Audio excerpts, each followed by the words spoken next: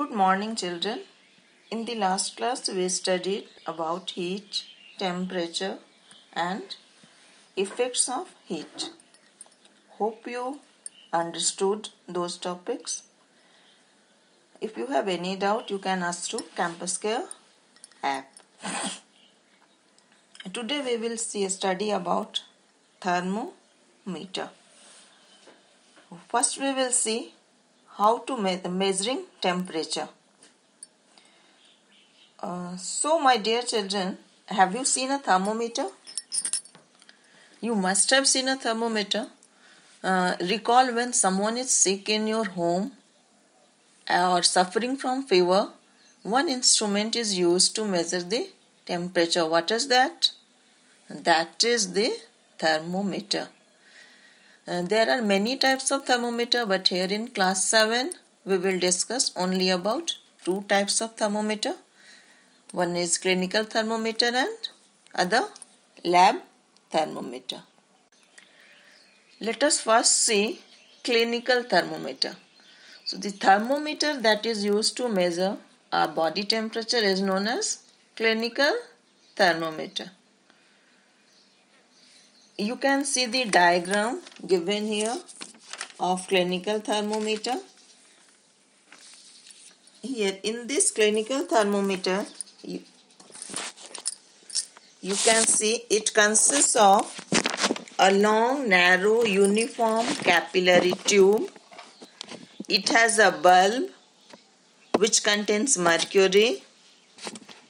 Outside the tube bulb, a small shining thread of mercury can be seen.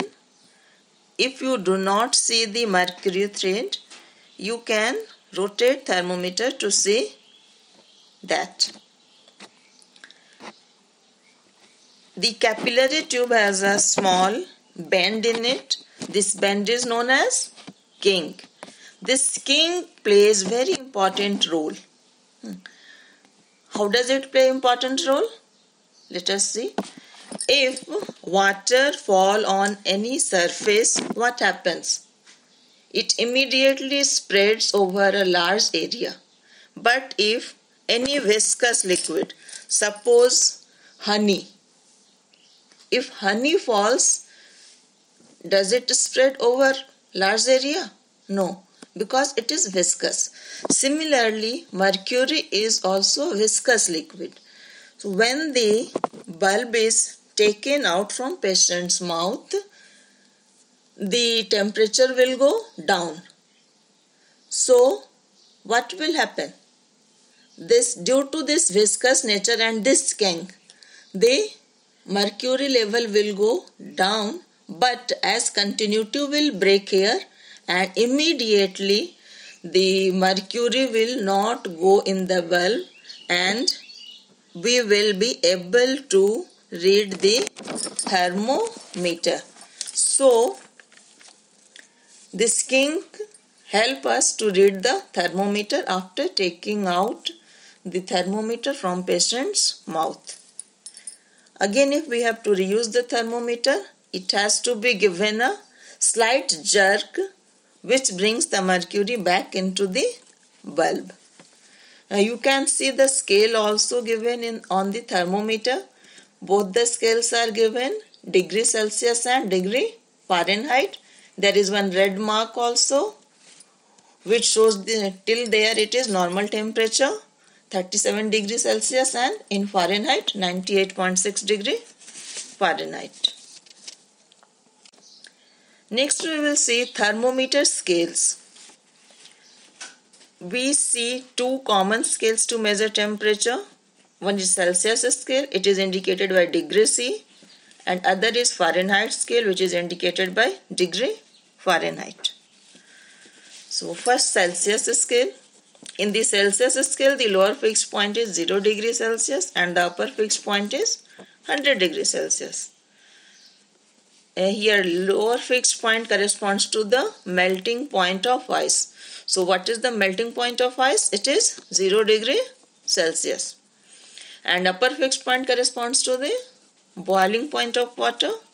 And the interval between these points is divided into 100 equal parts. Next is the Fahrenheit scale. In the Fahrenheit scale, the lower fixed point is 32 degree Fahrenheit and upper fixed point is 212 degree Fahrenheit. The interval between these 2 points is divided into 180 equal parts. Next is reading a thermometer. A clinical thermometer reads temperature from, as you saw in the diagram also, it reads the temperature from 35 degrees Celsius to 42 degrees Celsius. The normal body temperature of human body is 37 degrees Celsius and in Fahrenheit it is 98.6 degree Fahrenheit. Here one question arises, is the body temperature of every person 37 degrees Celsius?